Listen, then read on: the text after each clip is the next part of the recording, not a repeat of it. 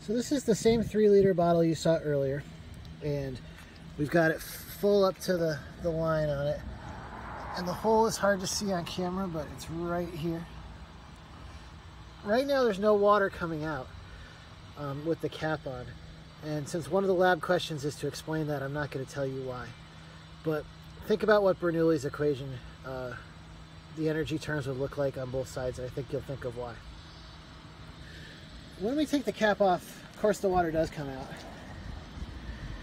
And what we're interested in this part of the lab is how far the water goes. And how as the water level drops, that changes the stream. So let's take it off.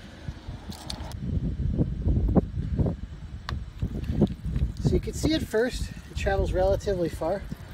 It's unfortunately a windy day, so that's going to be a source of error. But as the water level starts to drain, look at what starts happening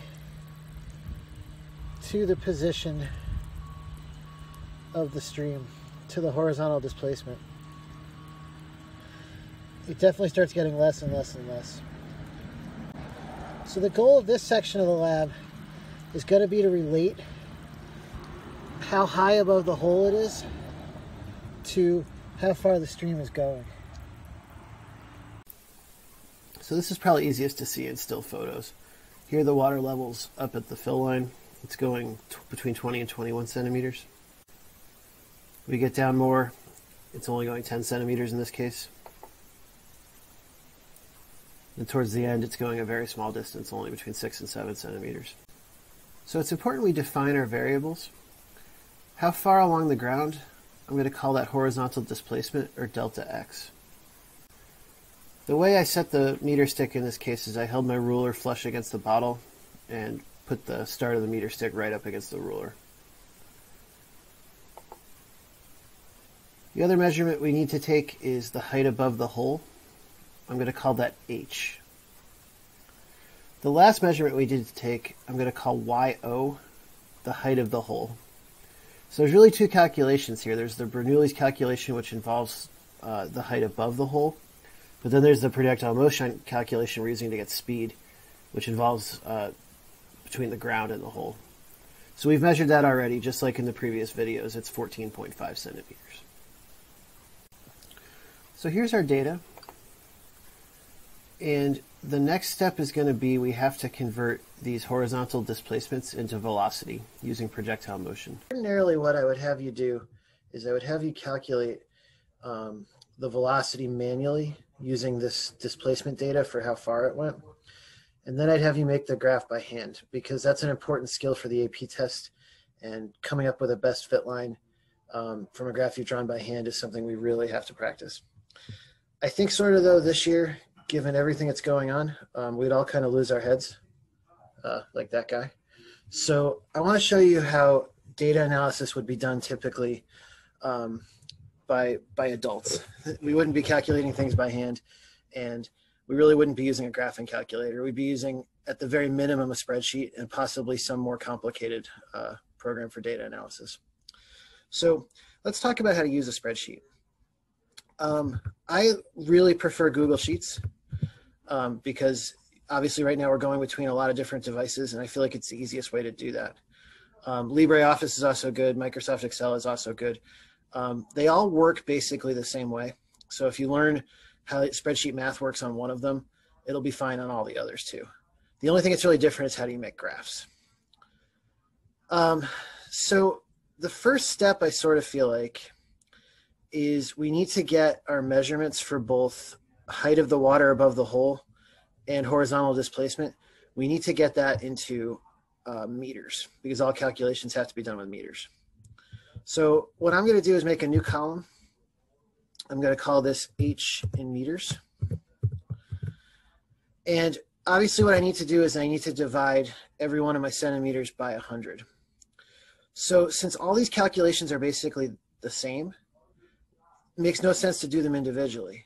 So what you do is you tell the spreadsheet to enter a formula. And I'm going to type equals. That's what wakes the computer up and tells it you want to do a calculation. And I'm going to click on my first measurement. And notice it says cell A2. If I hit enter now, it would just copy A2.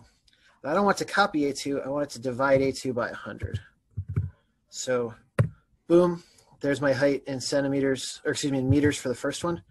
And then this little box here is the ticket. This lets you copy the formula to every other row. So let's do that. Let's get all our heights in meters. Bloop, done. The spreadsheet was really the program that made people adopt personal computers in the late 70s, early 80s. The Apple II running VisiCalc or the TRS-80 running VisiCalc is what made every business start thinking, okay, I don't need to do this by hand anymore. A computer could be a really good thing. So let's do it for delta x as well. Oops. Sorry, if you're using fancy characters, you got to be careful how you enter them. That'll be in meters as well. Okay, so that would be B2 divided by 100.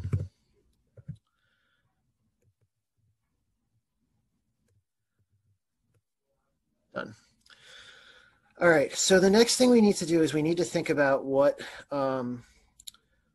we're going to do to calculate velocity, and then we need to think about how we're going to linearize our graph so that we can make a linear graph that will be able to get us a slope and intercept that can tell us something. So let's talk about velocity first. So velocity is going to be in meters per second. Let's take a look at what we might have to do. So obviously we could solve out these equations with numbers individually for each one. And typically I'd probably make you suffer through that. But I think the easier thing to do is to solve it once to create a formula. And then that formula is something that can be plugged into a spreadsheet. So here's what I mean. All of these, the original height was 14.5 centimeters or 0.145 meters. If we solve the vertical equation explicitly for time, we're left with a formula. Whatever your time of flight is just depends on the constant acceleration of gravity and then how high it left from. We solve the horizontal equation for VO, delta x over t. And that means VO, plugging t in from the vertical equation, is this. That's a formula we can now put into the spreadsheet. It will look like D2, which is where I have my delta x, divided by the square root of 2 times YO, which was 0.145, divided by 9.8. And you have to parenthesis the heck out of things so that you don't get it wrong. So let's enter that formula and just make sure it works.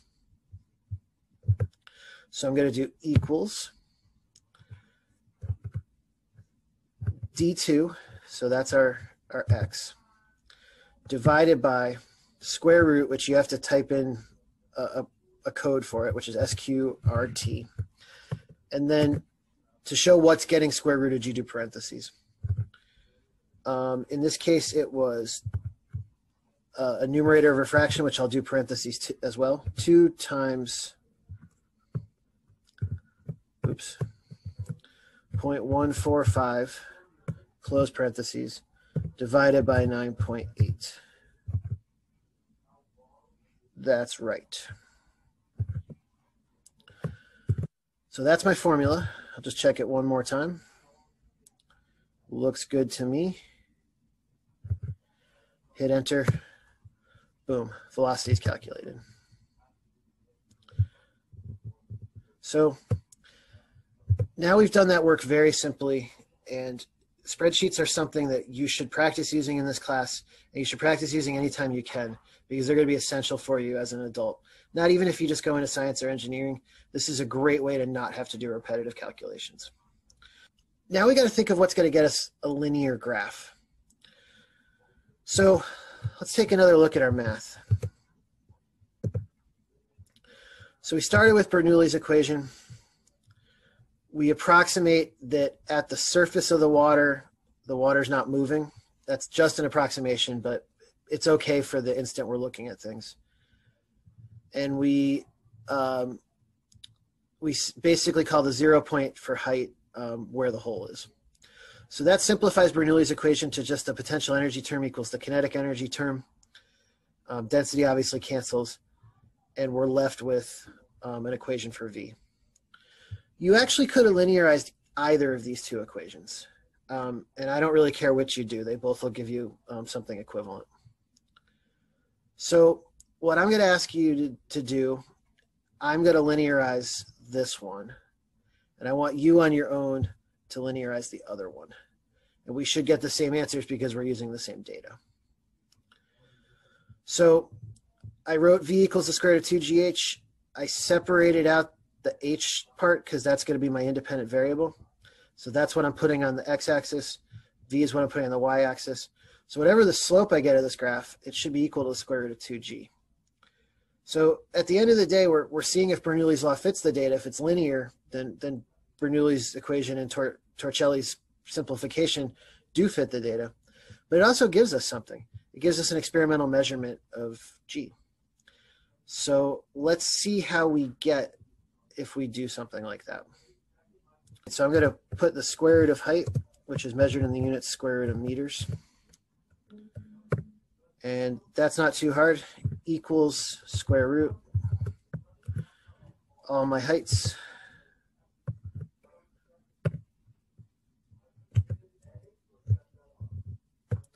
There's my data for square roots. So what we'll do now is we'll make a graph. And making a graph is going to be unique to how Google Sheets work. There's a different way to do this in LibreOffice. There's a different way to do this in Microsoft Excel. So you have to learn it for your program. This is the part that's really different between different spreadsheet programs. So if you're using LibreOffice, if you're using Microsoft Excel, making a graph can be a little different. I'm going to show you what Google Sheets is as of September 2020. Google Sheets is kind of notorious for just changing how it behaves at different times. So you'll have to get familiar with the software you're using. In general, I like to select a cell that's nowhere near my data because no spreadsheet program predicts what I want to do particularly well.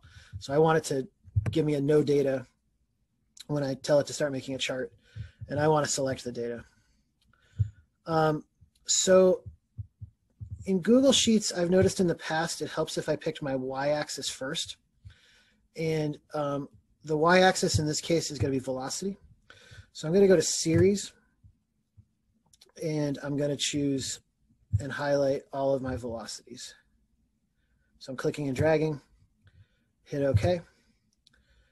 And then I'm going to go add x-axis, and that's going to be my square root of h. Click and drag all those guys.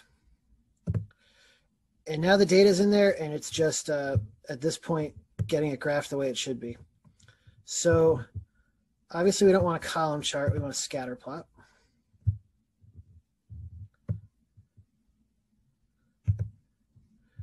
And I'm going to move me out of the way here. And I'm going to go now and get the chart set up so it's got all the things I want on it. So I'm going to first go to Customize, Chart and Axis Titles, and I want the horizontal axis title. And this is going to be the square root of height.